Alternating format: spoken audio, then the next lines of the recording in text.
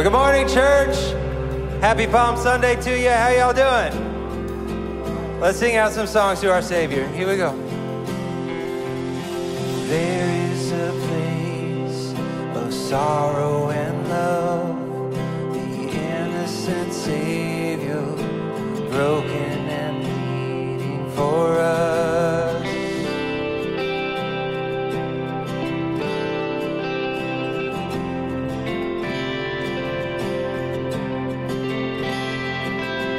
The nails in his hands, the thorns on his brow, rivers of mercy endlessly flowing down. Come on, we sing. The Son of God, high and lifted up, the Father's love came pouring down for us. He has overcome.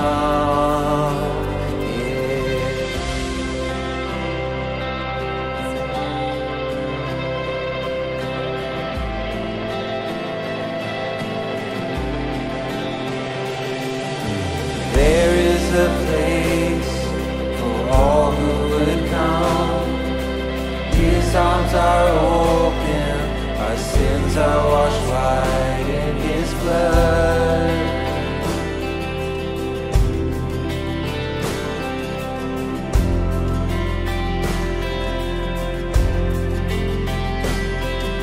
The lost and unworthy, come find your home.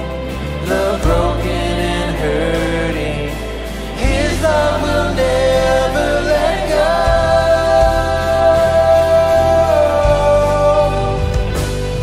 The Son of God, high and lifted up, the Father's love came pouring down for us. He has overcome. The spotless Lamb, for every sinner slain, our victory, our hope beyond the grave. He has overcome. Yes, he has overcome. Yeah, you have overcome.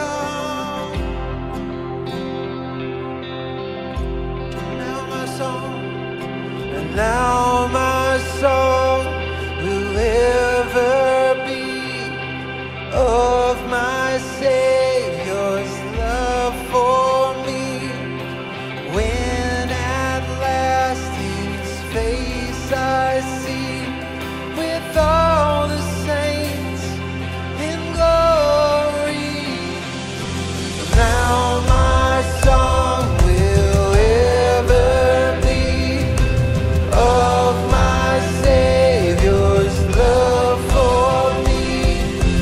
When at last his face I see, with all the saints in glory. The Son of God, high and lifted up, the Father's love came pouring down for us, and he has overcome. The spotless Lamb, for every sinner slain, our victory, our hope beyond the grave. He has overcome. Yeah. He has overcome. Our King has overcome. Yeah.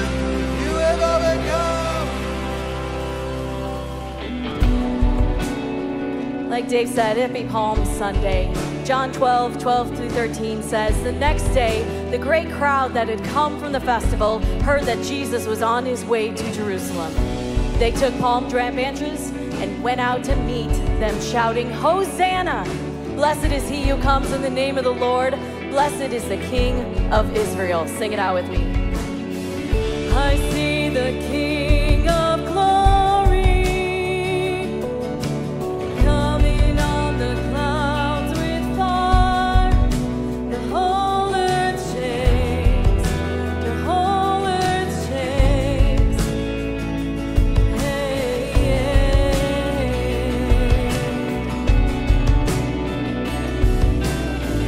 I see his love and mercy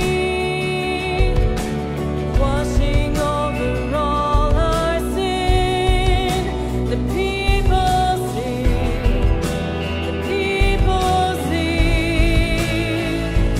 Hosanna, Hosanna, Hosanna in the highest. Hosanna, Hosanna, Hosanna in the highest.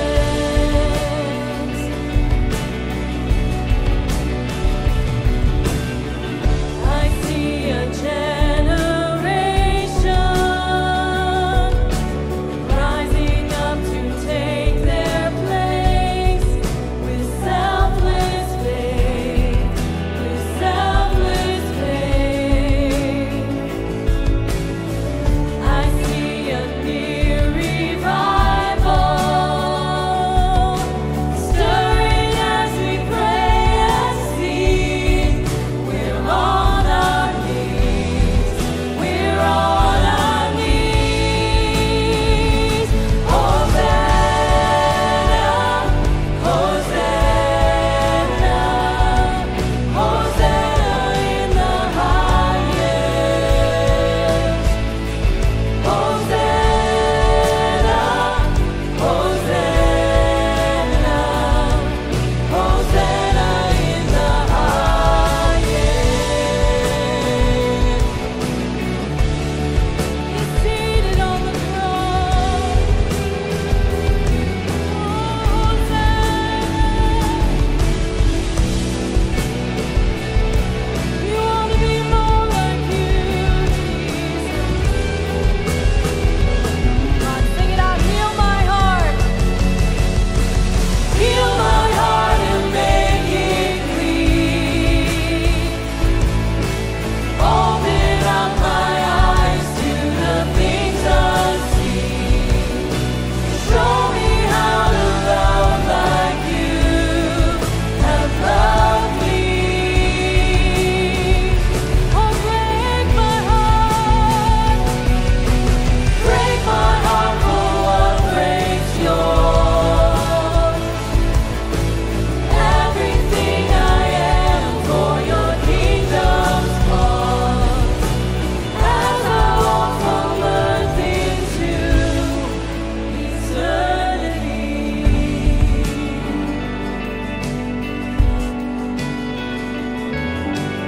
Let's lift our hands in worship to Hosanna. Sing it out with me. Hosanna, Hosanna, Hosanna in the highest. Hosanna, Hosanna, Hosanna in the highest. Hosanna, Hosanna,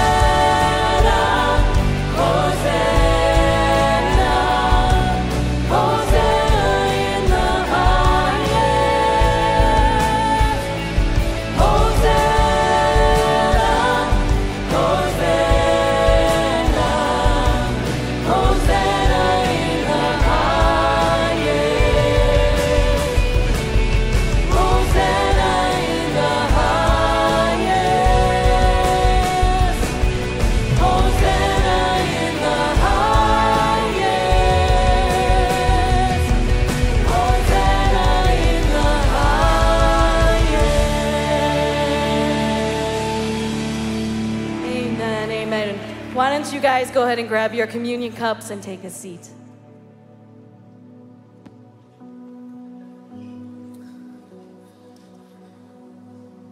Well, as I was standing back there and hearing everyone singing Hosanna, Hosanna, and thinking about this being Palm Sunday, right? Like this is a day of celebration. Jesus came into town and people were waving palm branches and they were welcoming the expected Messiah, right? That was an exciting day. And here we are, thousands of years later, still shouting, Hosanna, Hosanna. That's right, yeah, it's exciting, right? This is something to celebrate. But just in 1 week, a lot happened. And a lot can change in 1 week, not only for us, but obviously for Jesus. He went from a place where he was being celebrated and honored into a place where he was on trial, to a place where he was being killed, right? And he had volunteered this life so that we could be saved, right? And so today we are living in anticipation, right? We're living with excitement and we are praising and singing Hosanna, Hosanna, because we are grateful to the one that has saved us.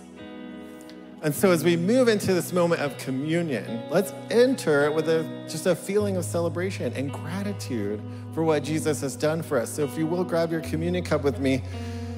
And as we take the bread together, let's remember and celebrate the fact that he willingly gave his body and his body was broken for each of us.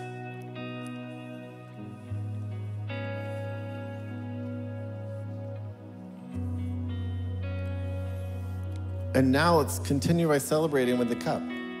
Let's drink the juice together and remember that his blood was spilled for the forgiveness of our sins. Let's pray. Hosanna, Hosanna. Jesus, we praise you today. We thank you for the sacrifice that you made on the cross, and we celebrate you overcoming death. God, we are thankful for who you are, for what you've done in our lives, for the salvation that you brought to each one of us. We praise you, we thank you, we love you. In your name we pray, amen. Let's continue in worship together. Stand with me again as we sing one more song. Let's continue to worship together.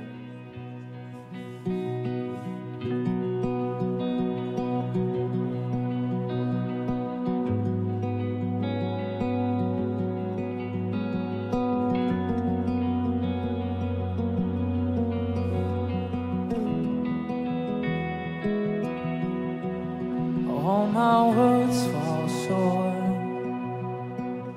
I've got nothing new. How could I express all my gratitude?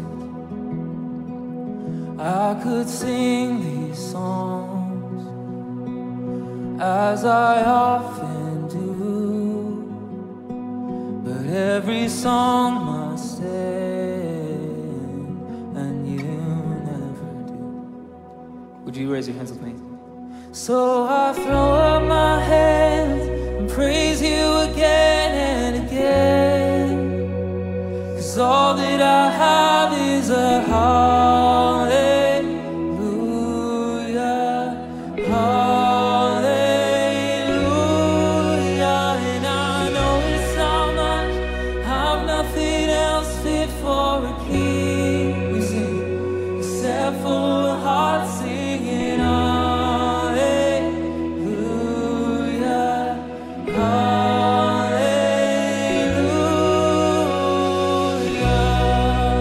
Yeah. I've got one response, I've got just one move, with my arms stretched wide, I will worship you. So I throw up my hands and praise you again and again, 'cause all that I have is a hallelujah, hallelujah. And I know it's not much, I've nothing else fit for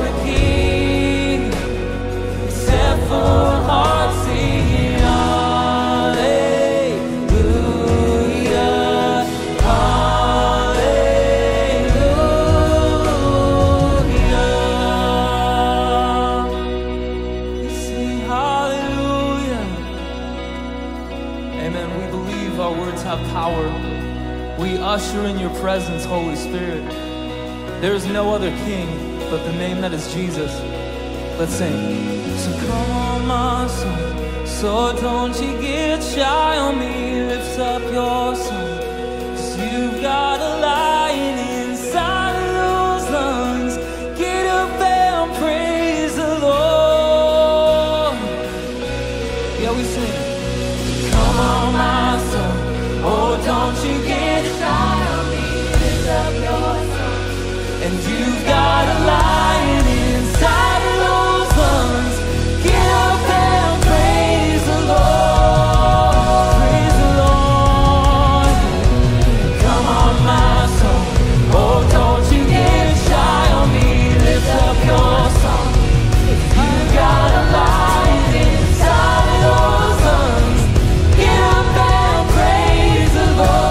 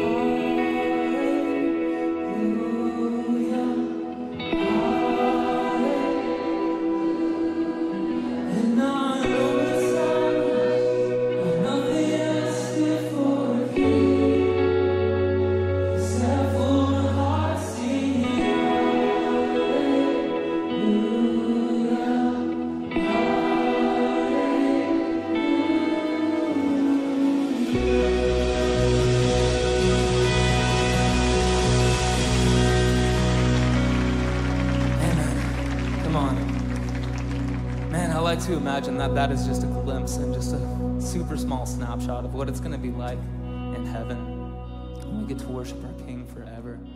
I'm so excited for that day. And it's just a snapshot into Palm Sunday as Jesus was ushered into Jerusalem on a donkey, all the people singing hallelujah. Man, something powerful happens when we all sing hallelujah. I love it. Well, thank you guys so much for taking the time to worship with us this morning. Why don't you turn to someone next to you, greet them, and then you can have a seat.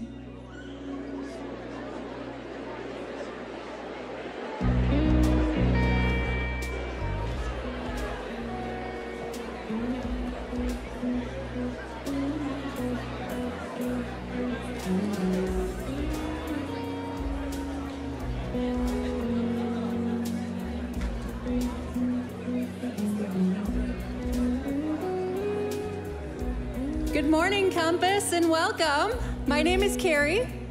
And I am Derek, and we're sure glad that you're here with us this morning.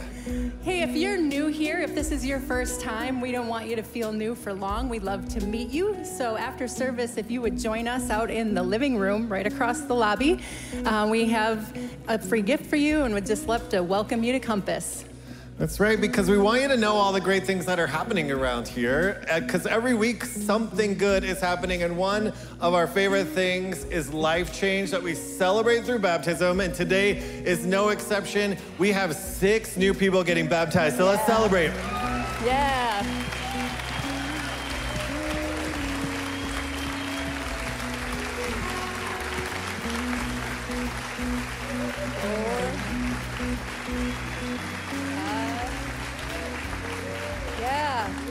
Yeah, that's awesome to see. The other thing that is amazing about Compass is how we take care of our Compass family through the Dollar Club.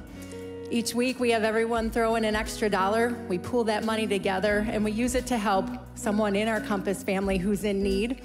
I know we've heard these stories week after week, but once again, there's a single mom raising 2 kids. Mom had gotten hospitalized, and as you can imagine, on her limited income, bills started stacking up and it got to be too much for her to bear. Derek, tell me, how much are we able to bless her with? Yeah, so because of your generosity, we're able to pay off her medical bills with $2,731.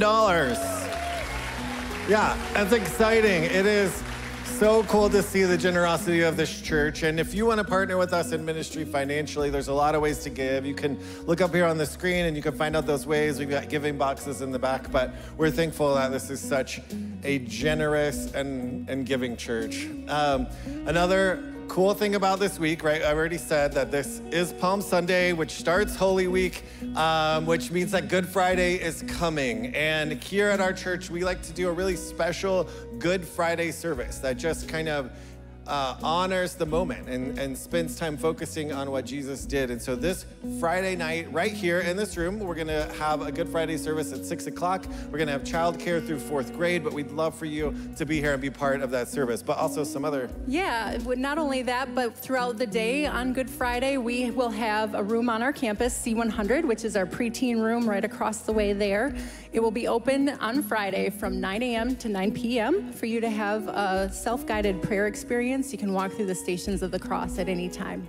And that should be pretty special. And that leads into the Easter weekend, right? We're gonna have services on Saturday and on Sunday. So 5 o'clock on Saturday night is when we hope to see all of you guys. We hope that you are gonna come on Friday night and make space for all of our guests on Sunday morning, because we know it's gonna be a big, full service, and we want to have plenty of room for all the people that you're inviting, because we're going to have places for people to take photos outside. We're going to have lots of fun and stuff for the kids. And we're going to have baptisms up here, right here on the stage, which we know is a great celebration. So it's going to be a weekend that you don't want to miss, but we want you to invite your friends, right? We want this to be a time where you're inviting your barista, the people that you see, right? Get them to church, invite them to be part of the celebration that is Easter. Yes. Invite your friends to Easter, but also invite your friends to our upcoming event,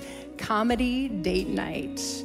April 11th, yes, some people were telling me it's about time we've had a comedy event here, and we are going to. April 11th, it will be a fun-filled night here in this room for the adults with comedians. There'll be laughter as well as learning, and we've also got your kids covered. Childcare is included, and the little kids will have a magician performing for them. Teenagers will have the bridge available to them that night as well, so there is no excuse not to come and also not to invite your friends. We hope to see you on April 11th. There's a QR code there for more information, but we'll also have a card out in the lobby, so come see us there. Yeah, so put on your top hat and your dancing dress, right? Should be a party, right? Speaking of looking good, I know you've been eyeing my shirt. I've been looking at you, I've been seeing it, and I know you want one.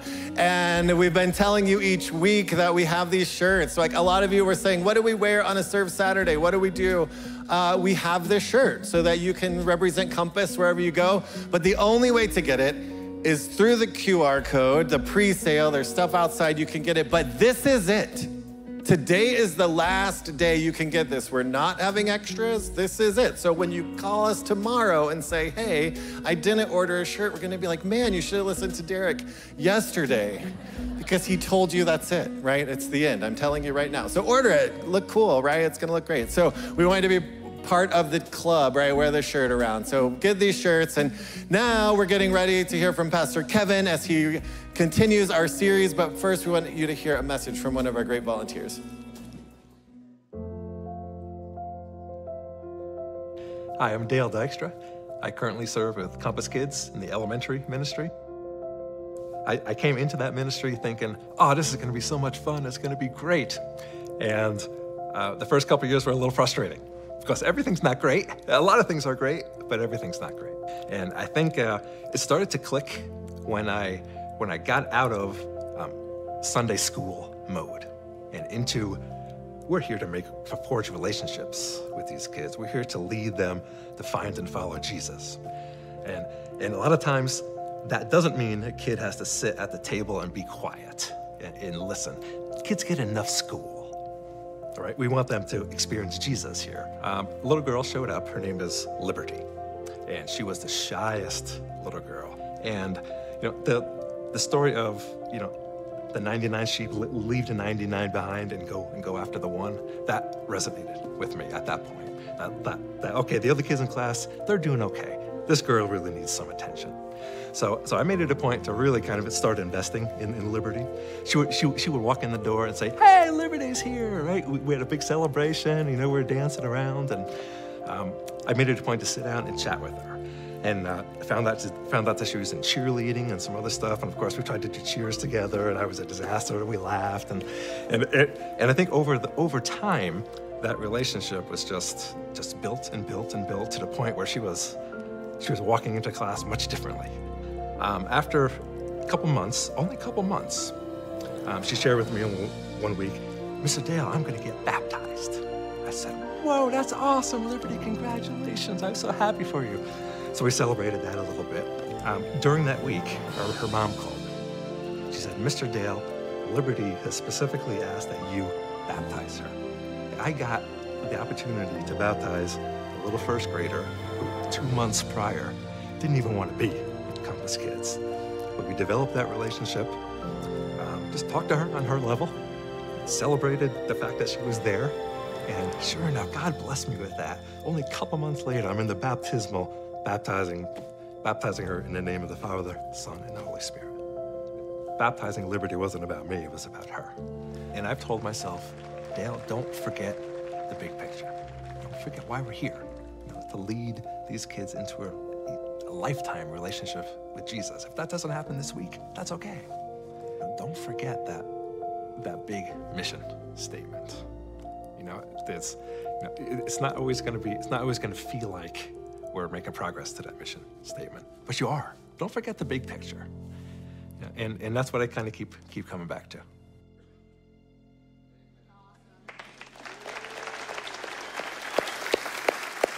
Love it. Hey, do you have anyone in your life who is a killjoy? Yep, there they are. Are you sitting next to them? Don't say anything.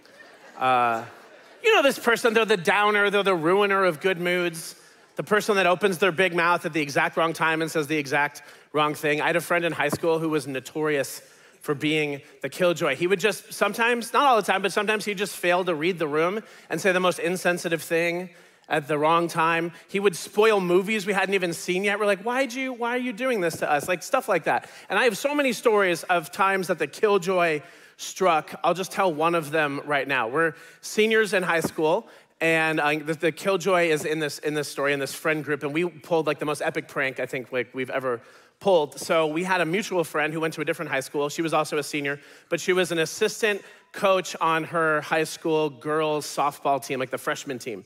And so the freshman girls were all going to one girl's house for a movie night, and she tells us about it, and we're like, well, we're definitely gonna mess with them then. So her job, like our inside man, her job was simply to get the girls to the back of the house in the living room watching a scary movie. And we're like, we'll do the rest. And so she texts us and is like, we're there, we're watching the movie. And so we roll up, and one friend goes to the side of the house right by the breaker box. Another friend goes to the other side of the house right by a kitchen window. I go to the front door, and then we took my brother, my younger brother, we put him in a plain white t-shirt, and we smeared ketchup all over the t-shirt.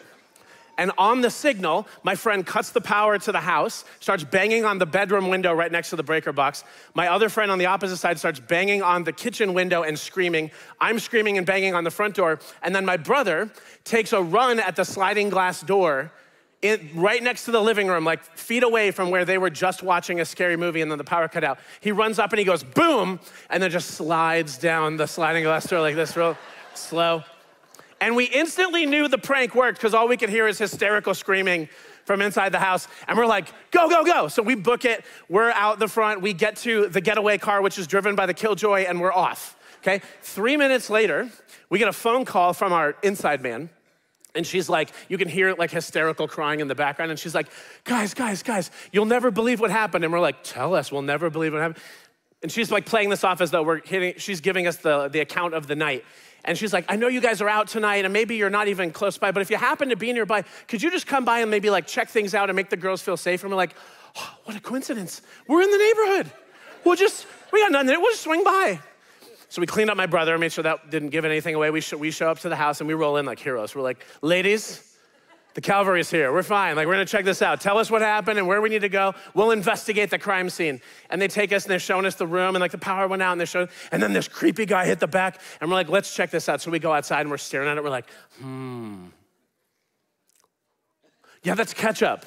You guys were victims of a prank. So sorry that you guys had to experience that. I'm like, oh, and they're all relieved and we're heroes. And we're like, you know what we're gonna do? Just to make sure you're safe, we'll do a sweep of the neighborhood and just make sure there's no sketchy characters out there. So we pretend to do that. We drive like 3 houses down and park for 5 minutes. And then we come back and we're like, ladies, we did a perimeter sweep. Everything seems to be safe and secure. I think you're fine to continue your movie night. And we're gonna stroll out like heroes, right? Scot-free, getting off with no problem. And then the killjoy, for absolutely no reason, just blurts out of nowhere, it was us. We were lying to you the whole time and she was in on it. And I have never seen a situation turn that bad, that fast. We barely made it out alive. Our mutual friend, the inside man, did not have such luck. She got tackled by the girls. We're out, we're gone. Got in the getaway vehicle and left. The next day we saw her. Apparently they had duct taped her to a chair. They spent hours cutting and dyeing her hair and giving her the worst makeup you've ever seen, and they took so many pictures. All because the killjoy couldn't keep his mouth shut. All that being said, I have to apologize in advance because I'm about to be the killjoy right now. Like, we just watched this amazing video, right? And God's moving and he's empowering someone to use their gifts to serve the next generation. And a little girl's life is changed and she gets baptized. And it's this amazing story. And then the killjoy shows up to give you this information. This whole introduction I just gave was only to soften the blow that today's sermon is all about death. It's all, I know, you feel it in the room, the tension just, I think that was the second time a situation just flipped like that. The sermon today is all about death, and there's a lot of takes on death out there, but there seems to be one unifying feature of the concept. We don't like it, and we try to avoid it at all costs, right?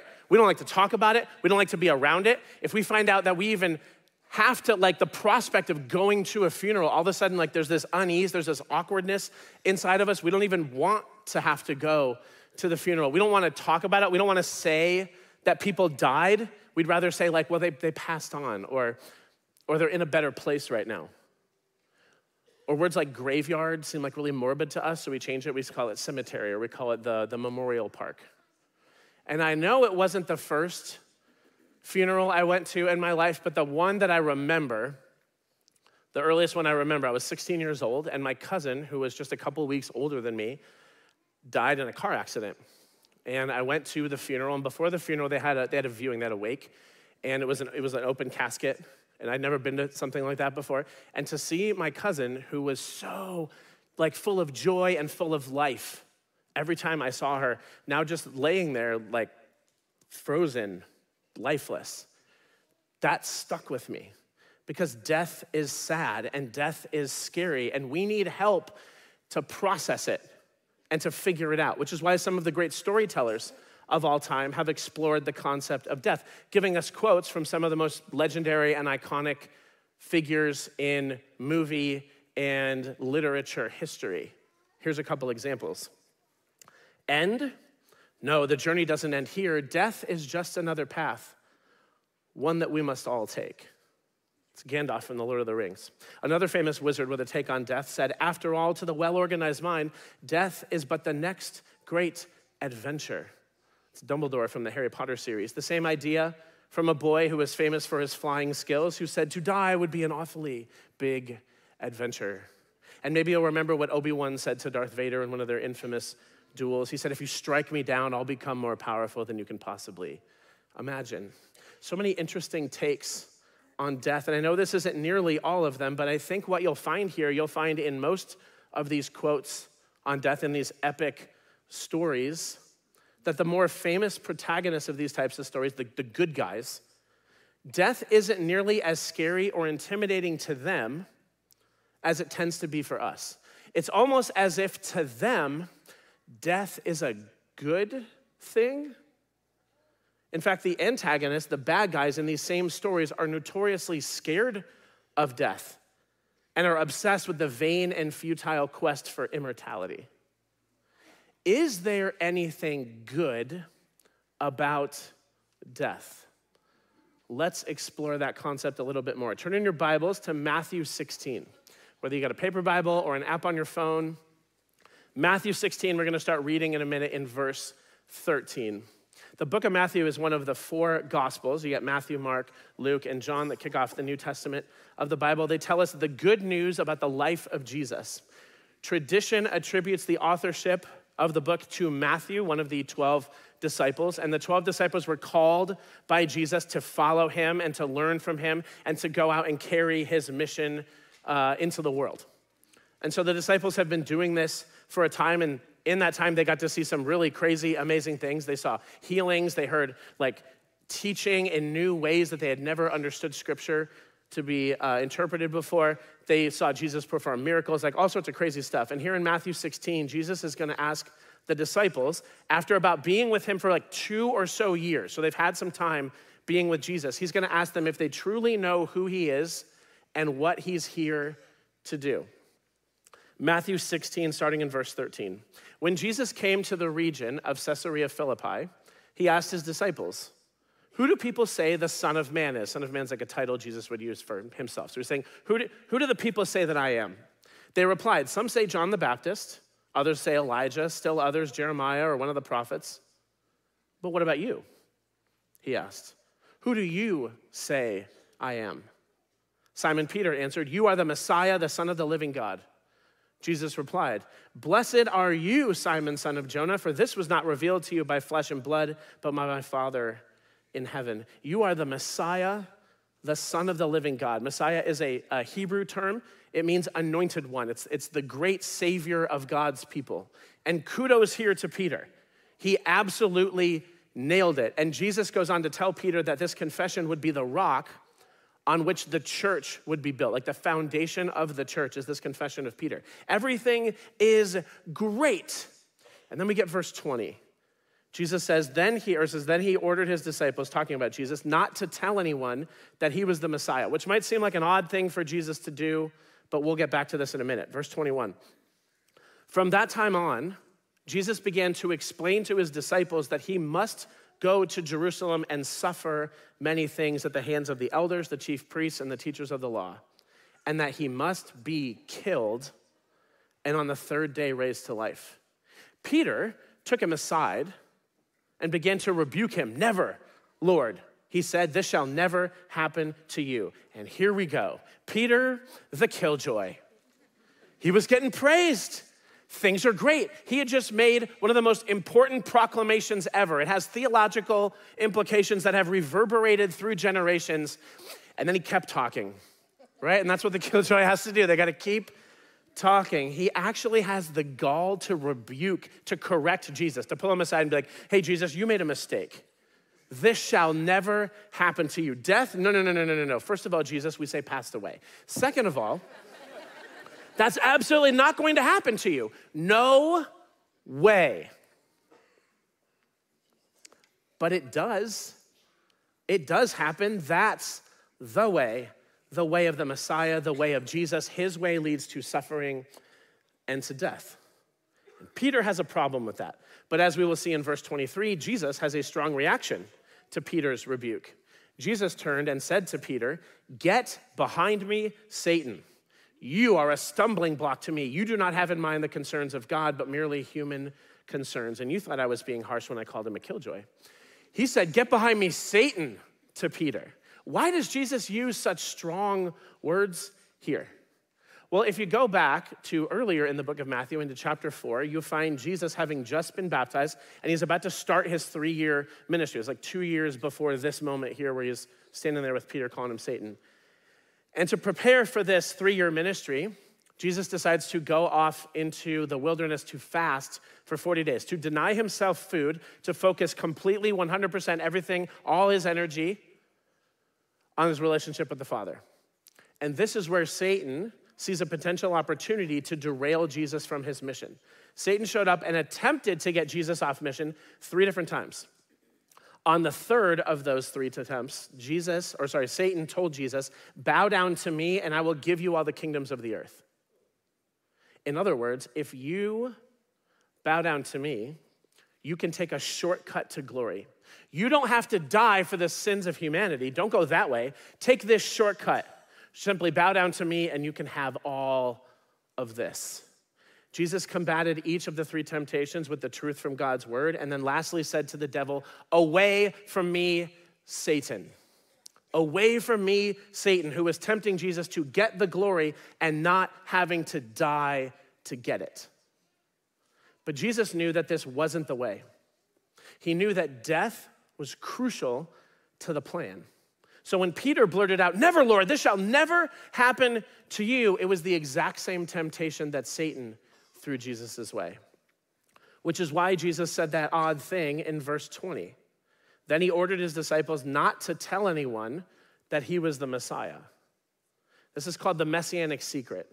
It's the idea that Jesus purposefully hid his identity as the Messiah during his lifetime. It would be like if Jesus was closing out one of our services, he would have been like, "Love God, love people, don't share Jesus. Shh, you keep that muted. You keep that quiet," right? The first rule of Jesus Club is we don't talk about Jesus Club. We don't talk about Jesus, no. Why? Why, Jesus? Well, Jesus only told these things to the disciples because they finally understood that he was the Messiah. And now that they acknowledged that, he could tell them what it meant to be the Messiah and what it meant for them to follow the Messiah. That death is the way. See, because people at large were not ready for that yet. The disciples barely were. I mean, Peter wasn't even ready for that yet. Are we ready for that? Ready to follow Jesus resolutely towards suffering and death? This is the way. Death is a crucial part of the gospel. For example, 1 Corinthians 15:3 from the Bible says, "For what I received, I passed on to you as of first importance," number 1 importance, "that Christ died for our sins, according to the scriptures." 1 Thessalonians 4:14, "For we believe that Jesus died and rose again." And Romans 5:6-8, "You see, at just the right time, while we were still powerless, Christ died for the ungodly." Very rarely will anyone die for a righteous person, though for a good person, someone might possibly dare to die. But God demonstrates his own love for us in this: while we were still sinners, Christ died for us. Death is a crucial part of the gospel. It is vital to our salvation, which raises a very crucial, a very vital question. Why did Jesus have to die? Like, why death? Why not another way? Why not any other way? Why did it have to be death? Because death is the worst. It is the absolute worst. Death is terrible because death separates. Death separates. And we see this in physical death. Physical death. That's when death separates your spirit from your body. And thus the physical world, which includes our work, the things we tried to accomplish in our lives. It includes our possessions, the things we tried to accumulate in our lives. My dad, who's the king of dad jokes, has always said that, he's like, "One day at my funeral, I want you to park a U-Haul truck at the church so someone can crack the joke. Look, Dave's taking it with him." I know, that's about the right amount of laughter for that joke. That's right about, like right there. Speaking of which, though, and more importantly and often much more devastatingly, death separates us from our loved ones, the people we connected to in our lives. Funerals, as much as they serve to honor the person who has died, they much more serve to minister to the people who are left grieving. Death separates. We see this in physical death. We also see this in spiritual death. Spiritual death is when death separates you from the source of life. That's God. When death separates you from the source of life. This death happens kind of ironically, while our bodies are actually still alive and breathing. Sin oftentimes doesn't lead to immediate physical death, but it does put us in a state of relational separation from the source of life, from God. That's spiritual death. And then we also see this in eternal death. That's when death separates you from God forever. This is when physical death and spiritual death combine to become eternal, to become permanent. So again, if death is so terrible, why did Jesus have to die? Why is that the way? Well, a few reasons. Number one, we have to be separated from sin. We have to be separated from sin. See, because sin is such that it must either be killed or you will be killed by it. Romans 6:23 in the Bible says, for the wages of sin is death. Wages is, what you earn for your work. It's your payment. And like wages are for work, death is the natural return, the just compensation for sin. And being a loving God, our Heavenly Father doesn't want sin to linger and last because sin separates, sin kills, sin destroys. But we have entangled ourselves in sin. So if God's gonna do away with the evil and the sin in this world, he'd have to do away with us too, unless he separated us from the sin. So what God did is he used the great separator, death, to disentangle us from sin's eternal consequences. But it couldn't just be any death. It had to be a pure and holy sacrifice. It had to be someone who themselves was not entangled in the sin and thus could die in our place. 2 Corinthians 5:21, God made him who had no sin to be sin for us, so that in him we might become the righteousness of God. Jesus wasn't the first person to die on the cross. He wasn't the last person to die on the cross, but he was the only sinless person to die on the cross. And that has made the difference. So why did Jesus have to die? Well, we had to be separated from sin. But then number two, we also have to be purified from sin. We have to be purified from sin because sin pollutes, sin stains, sin corrupts, sin defiles. Not only do we have to be separated from it, we need to be cleansed of it. And for years and years, this was done when people would bring an animal sacrifice to God to make atonement, which means to cover over their sin. That's what the word atonement means, to cover over their sin. And it was the blood of the animal that covered over the person's sin and thus cleansed them of it. In Leviticus 17:11, God said, for the life of a creature is in the blood, and I have given it to you to make atonement for yourselves on the altar. It is the blood that makes atonement for one's life. That covering, that atonement provides forgiveness for the sin and cleansed the person of the sin. Hebrews 9:22, the law requires that nearly everything be cleansed with blood. And without the shedding of blood, there is no forgiveness. So for years and years and years, this is how it was done. People would bring their sacrifices to God. The problem is our sacrifices are insufficient to fully deal with the problem of sin. It was only God's patience and God's mercy and God's grace that kept him from punishing the sins that he was allowing the blood of the animals to cover over. So God did what we couldn't do. God provided the sacrifice for us. Our loving, patient, merciful, gracious God provided the sufficient sacrifice for us. This is from Romans chapter 3. God presented Christ as a sacrifice of atonement through the shedding of his blood to be received by faith. He did this to demonstrate his righteousness because in his forbearance, in his patience, his long, long patience, he had left the sins committed beforehand unpunished. He did it to demonstrate his righteousness at the present time so as to be just and the one who justifies those who have faith in Jesus. What that means is that God, at the same time, he's just, he has to deal with sin. He has to bring justice on the sin, right? But at the same time, he's also justifying those who have faith in him because he can do that because he has separated us from that sin. If he was just and not merciful and gracious, we'd go down with the sin. But because he's both just and loving and merciful, he separates us from the sin. So then, number 3, we have to walk away from sin. We have to walk away from sin. And let me first say here that this isn't something that any of us can do on our own. It is only through God offering the sacrifice that separated us from sin, Jesus' work on the cross, his blood, that purified us from sin, so that we now have our job as it relates to sin, by the power of the Holy Spirit, to walk away from it. Now that we've been separated from it and cleansed of it, we walk away from sin. Back to Matthew 16. And since it's been a minute, let's do a quick recap. Okay, ready? Who am I? You're the Messiah, right? He says, shh, but don't tell anybody. He's like, but the Messiah has to go and die. And he's like, no, you don't have to die. And he goes, actually, I do have to die. Get behind me, Satan. Okay, that's the recap. Here we go, verse 24. Jesus said to his disciples, whoever wants to be my disciple must deny themselves and take up their cross and follow me. For whoever wants to save their life will lose it, but whoever loses their life for me will find it.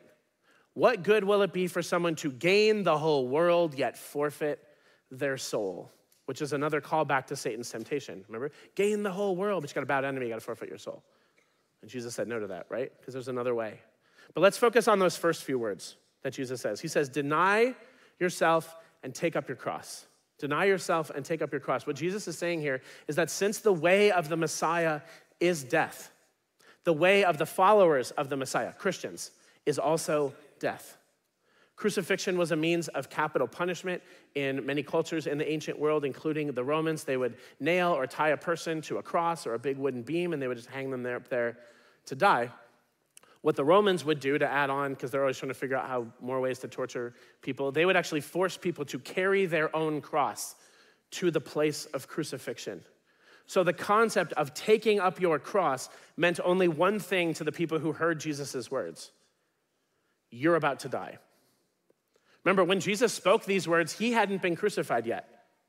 So the cross was not yet associated with resurrection like we know it to be today. At this point, it wasn't a symbol of hope. It wasn't a bumper sticker. It wasn't a t-shirt. It wasn't a necklace. By telling people that to follow him, they would have to take up their cross, Jesus was saying that you need to die. And he doesn't mean a physical death. He means a death of their self. The idea that I'm the king of the world and the world should revolve around me needs to die. And there's no resurrection of this self. That wasn't even on the table yet. It's a permanent death. It would have been jarring for the disciples to hear Jesus describe following him, which they'd been doing for 2 years, and they thought they kept wanting to do that. And he's like, well, it means you gotta die. I'm like, whoa, hold on. That must have been jarring for them. It's probably jarring for us too, that discomfort that comes with the topic of death, because the reality is we think it's great that Jesus died. We just don't want to die ourselves. We love that Jesus sacrificed for us. We just don't want to sacrifice anything for him. We are so thankful that he separated us from sin and he purified us from sin, but we don't want to walk away from that sin and self. Instead, we'd rather follow the gods of self. Like comfort. Comfort's become a god to us. We constantly strive to make things easier and easier for ourselves, so much so that when something demands even the slightest bit of discipline or sacrifice, we immediately reject it. Or busy schedules. Busy schedules and other priorities have become gods to us. We're running and running and running to so many things. We don't have time to get into God's word. We don't have time to serve consistently at church. We don't have time to talk to our kids about God, but maybe it's that we don't make time. We don't care enough to make time because busy schedules have become a god to us. Or how about control? Control has become a god to us. If it's not my plan, if it's not my idea, I don't want to do it. God's calling me to do that. I don't want to do that, so I'm just not going to do that because I want to be in control. That's not my thing over there. Or how about entitlement? How about pride? How about greed? They've all become gods to us. And just like those other gods, they're all about self. When we live to please those gods, we aren't following the Son of God, who said, deny yourself, take up your cross, and follow me. You ever heard the term, that's my cross to bear? Right? People might say something like, well, of course I'm abrasive and overbearing. That's just my cross to bear. Or of course I expect too much from others, but that's That's just my cross to bear. Or I have a bad temper and I hurt people when I'm angry, but you know what? That's just my cross to bear. Or sometimes I might, have a few too many, but you know what, guys? That's just my cross to bear. Jesus showed us the only way to solving the sin problem, and it's death. We must die. The cross shines a light on all the ridiculous and pointless ways we go about trying to purge sin from our lives. We try behavior modification, we try scapegoating, we try blaming, we try victimizing, or even resigning to the idea that this is just who I am. It's my cross to bear. But that's the thing, though. You don't bear a cross forever. You bear a cross so that you can die. If you're not going to kill it, it's not your cross to bear. It's just more of yourself that you're holding on to. The cross to bear is yourself. That's what needs to die. Once and for all, a permanent death. Although in Luke's telling of these events, he actually includes a word that Matthew left out. He uses the word daily. Luke 9:23, whoever wants to be my disciple must deny themselves and take up their cross daily and follow me. This is a daily battle. It's a daily surrender. It's a daily sacrifice. I know someone who wakes up every single morning, and the first thing they do when they get out of bed is they get into a posture of prayer. They recite Luke 9:23, and then in prayer, they offer up themselves as a sacrifice to God, just so they can follow Jesus faithfully that day. Imagine the difference it could make in your life if you denied yourself daily and resolutely followed Jesus no matter where he asked you to go. I wonder if when everything went down, when Jesus was arrested and he was mocked and he was beaten and he was flogged and he was forced to carry his cross to the hill, did the disciples in that moment remember the words that Jesus said? Deny yourself, take up your cross, and follow me. What were they thinking when the crowds were shouting, crucify him, crucify him, crucify him, crucify him? Not me. I don't want to die. I don't want to change. I don't want to sacrificially follow this guy. Crucify him. What about us? Are we echoing the cries of the mob? Crucify him. Or are we going to be willing to take up our cross, deny ourselves, and follow Jesus? Like all of us, I struggle mightily with a consistent daily denial of self. When I think back over my life, there's so many good things that happened when I killed the God, like little g God, of control. That's one of the big ones for me. That's one of the self things that I struggle with a lot. It's control. That's the part of self that I have a hard time with. So many times, God's plans came crashing down into my plans, and I now have a decision to make. What am I gonna do? Pastoral ministry, working with teens, that was not my plan. That wasn't my plan. Foster parent, not my plan. Adopting 4 kids, definitely not my plan. None of these things were my plan. But had I not died to self in those situations and resolutely followed Jesus, I can't fathom all the amazing things I would have missed if I had just been selfish. In fact, I now think about it and kind of regret all the times I did not die to self. How many amazing things did I miss out on? So, when it comes to your self, what needs to die? What needs to be brought to the foot of the cross and left there to die? What sin have you been holding on to? Is it control, like me? Is it pride? Is it a bad habit or an addiction? Are your priorities out of whack? Are you worshiping a created thing as opposed to the Creator? Is it fear? God's been telling you to act, and you've just been frozen and paralyzed with fear? Is it greed, which literally is selfishness? Is it doubt, which isn't necessarily a bad thing, but if your doubt is actually driving you away from God instead of drawing you closer to him in curiosity, then it needs to go. It needs to die. For some of us, though, it's gonna have to be our whole self.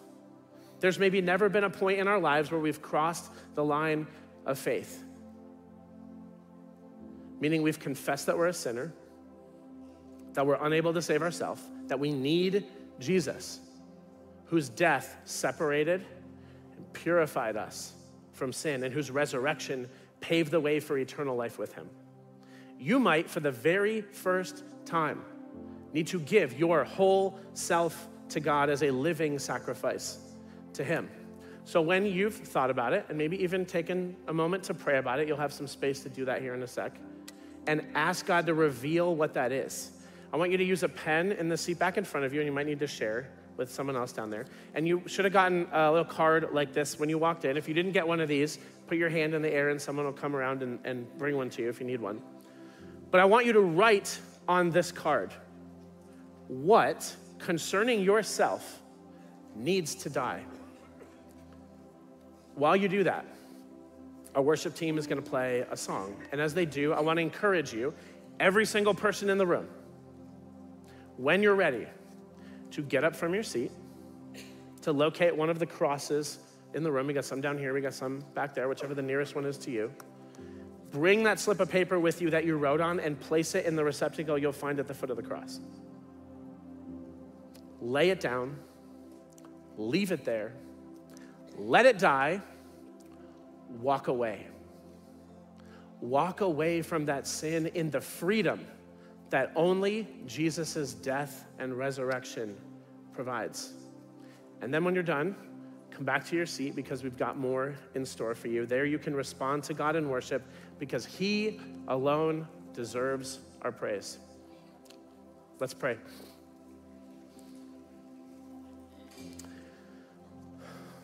Jesus, we love you and we thank you so much for showing us the tough way, the way we had to go, the way that you went first. You died to separate us from sin, to purify us from sin. And now you have empowered us with the Holy Spirit so that we can walk away from sin. And we're gonna do that right now. God, please bring to mind that part of ourself, maybe that we haven't even realized. Bring it to mind. Give us the courage to write it down and to take it to the foot of the cross, to leave it there to die and to walk away from it, feeling confident that you have taken that away from us, you have purged that from our lives, and that we can walk new in our relationship with you. We love you, Jesus. And in your name we pray. Amen.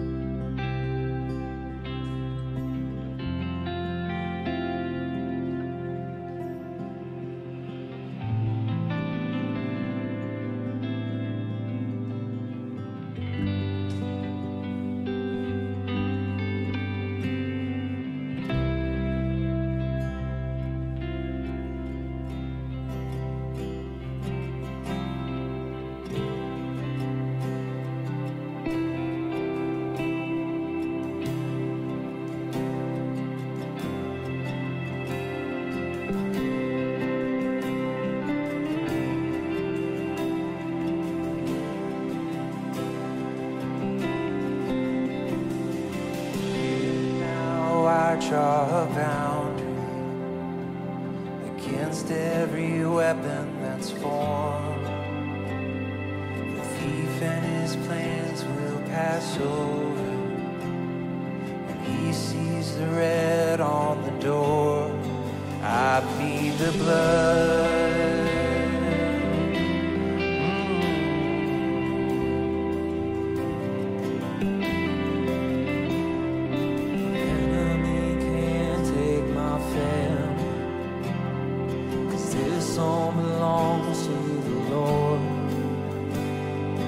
I'm not afraid to remind him that he has no place in this war. I plead the blood. I plead the blood of Jesus. I plead the blood. I plead the blood of Jesus. My future is glory to glory. My freedom's been purchased in full. For all of the weight of his suffering, the Lamb will receive his reward. I plead the blood. I plead the blood of Jesus. More than enough. I plead the blood of Jesus. My shield and my shelter is my defense. I claim it over and over again. I plead the blood. I plead the blood of Jesus.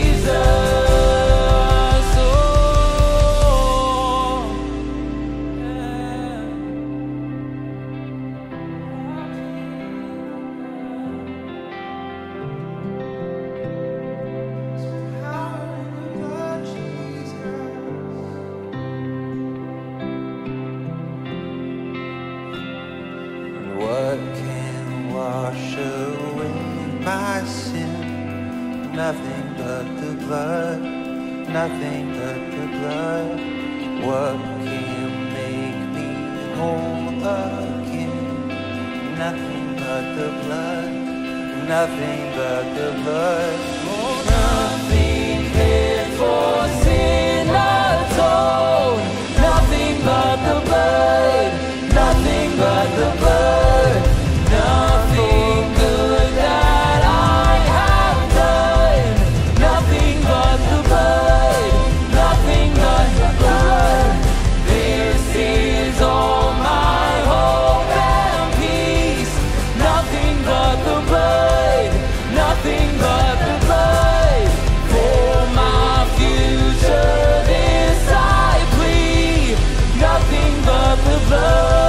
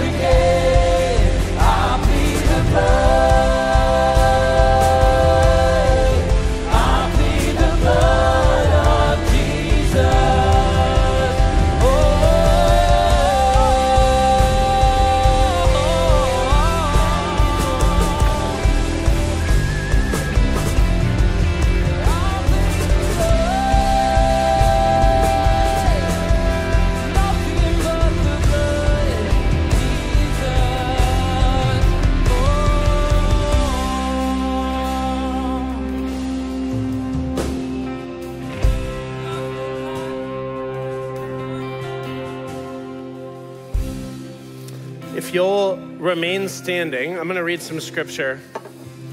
This is from 1 John 1, starting in verse 5. God is light.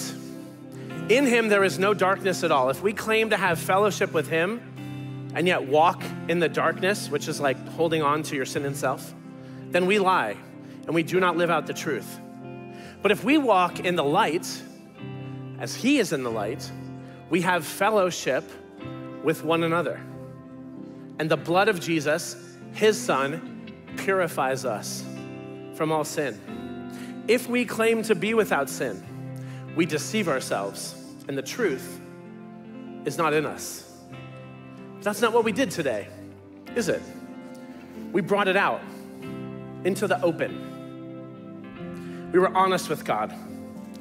We admitted to him that we needed to deny ourselves. We needed to bring our sin to the cross and then leave it there to die. And when we do that, the very next verse here says this: if we confess our sins, he is faithful and just and will forgive us our sins and purify us from all unrighteousness. Because of the death of Jesus, because of the blood of Jesus, we are separated from our sin. We are cleansed, purified from this sin, and we don't have to carry it around anymore. The good thing about death is that the stuff that needs to die dies.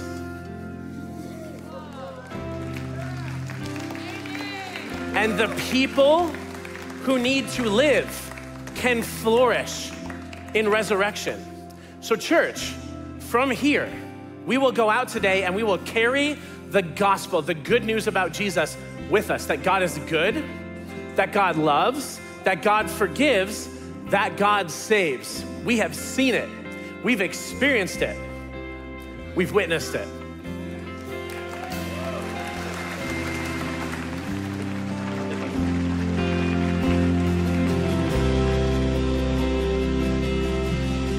Sing it out, I witnessed.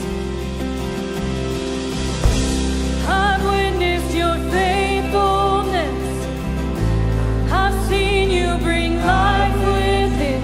So I pour out my praise again. You're worthy, God, you're worthy of all of it. Your promises never fail. I've got stories I live to tell. So I'll pour out my praise again. You're worthy, God, you're worthy of all of it. I've witnessed your faithfulness. I've seen you bring life within. So I'll pour out my praise again. You're worthy, God, you're worthy of all of it. Your promises never fail. I've got stories I live to tell. So I'll pour out my praise again. You're worthy, God, you're worthy of all of it. You're worthy, God. Yes, amen. Amen. So now we are called to go out into this world and be witnesses. And you know what we do always say at the end of the service? We love God, we love people, and we share Jesus. Have a good one.